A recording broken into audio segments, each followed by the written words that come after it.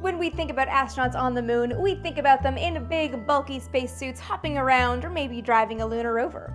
But what if they'd been total bad boys and had lunar motorcycles, or had huge all-terrain vehicles? NASA explored quite a few different mobility concepts before settling on the lunar rover we know and love. 2, 1, we have a liftoff, 32 minutes past the hour. Hello everyone, I'm Amy. This is The Vintage Space, my little corner of the internet where we talk about a variety of old things that I love, and many of those happen to be in space, or in this case, on the moon. So let's take a look at some unflown lunar mobility concepts.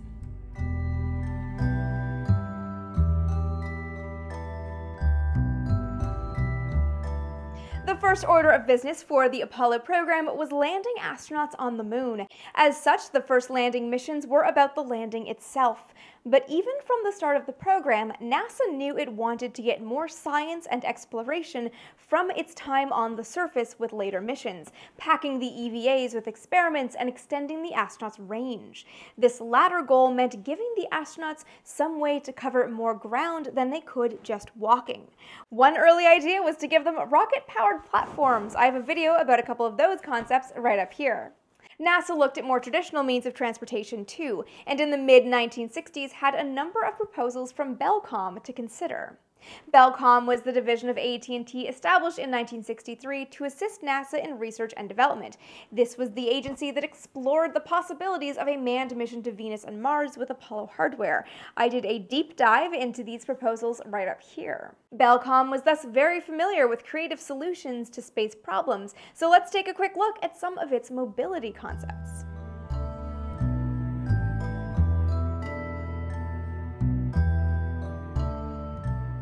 Bellcom's proposals all built off hardware already under development for the Apollo missions, namely the Apollo Command and Lunar modules, exploring different ways to turn these vehicles into rovers. One proposal was called MOLM, for Mobile LM Shelter. This was a third-generation derivative of the lunar module that combined it with a lunar rover, turning the landing vehicle itself into the rover, thus eliminating the need for another vehicle on the surface. There were two versions of this proposal. The first was the minimum change version that added a four-wheeled chassis to the LM. Then the second was a moderate change option that, in addition to the chassis, added a two-wheeled trailer to carry more gear. In either case, fuel cells provided power for the mission's duration. The mobile unit could be landed ahead of a crew and safely wait in a state of readiness for up to 90 days. Once the crew was on board, the MOLM could support them for as long as 2 weeks. It would serve as their primary living quarters and support EVAs, meaning the crew could step outside and explore on foot, not just through the windows.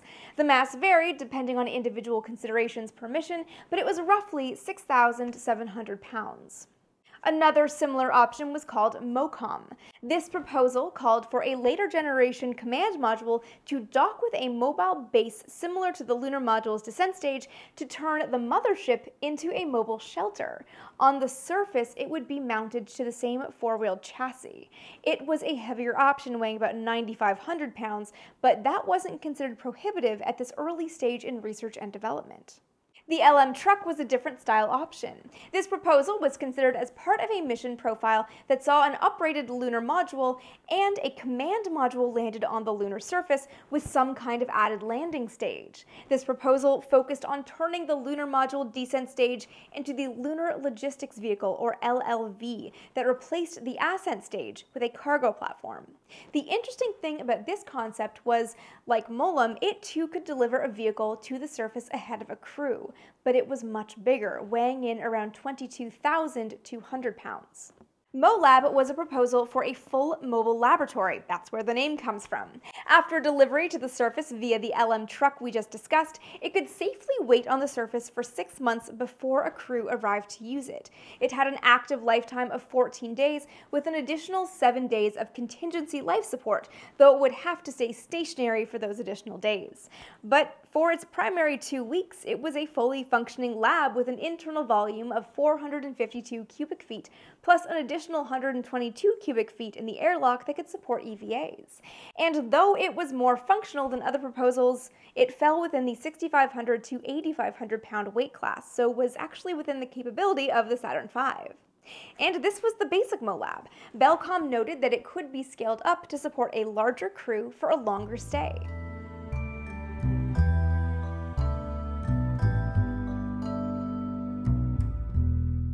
All of these mobile lab concepts were big and heavy, and as such demanded uprated base vehicles to support the longer duration stays. But such long-term thinking didn't work for Apollo, which was on a tight time frame and had a limited amount of space. The mission couldn't carry a multi-thousand-pound pressurized vehicle to the surface, so NASA took another route and started looking at lightweight, minimalist vehicles. One path was flying vehicles that could be folded into the lunar module's descent stage. Another was surface vehicles, and one concept was an electric bike. The lunar bike was pioneered by a mechanical engineer from MIT named David Gordon Wilson. He figured that, at least on the first landing missions, astronauts wouldn't need anything as complicated as a pressurized lab. If the goal was just to cover more ground, a bike would be perfect. NASA briefly studied a prototype electric mini bike before the Apollo 15 mission, treating it as a backup in case the lunar rover, then under development, wasn't ready in time for launch.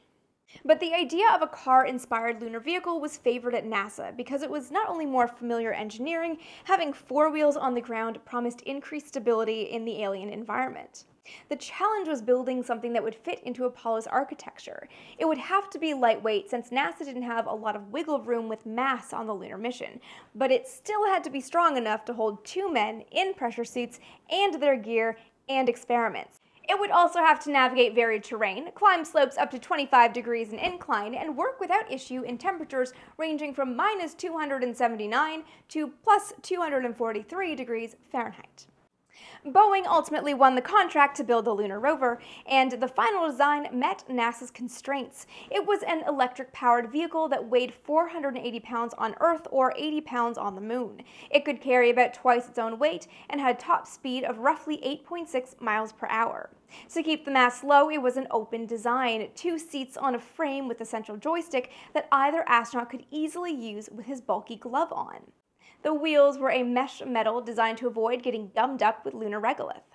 Getting it to the moon was a separate feat. I have a video about how the lunar rover was packed and stored in the lunar module right up here, but in short, it was stored inside one of the lunar module's descent stage storage bays. Once on the surface, the crew had to pull cables and release pins to allow the rover to unfurl and descend to the surface. They added fender extensions over the wheels, tow holds, hand holds, and footrests, and set up the controls, display console, unfolded the seats, and it was ready for use.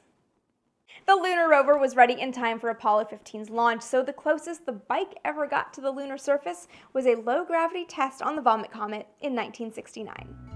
I hope you guys enjoyed this look at lunar mobility systems that never flew, but we might still see bicycles and pressurized ATVs on the moon someday. That's going to do it for me for today. I want to remind you guys that both of my books, Fighting for Space and Breaking the Chains of Gravity, are available however you like to consume books. I've got links to both in the description below.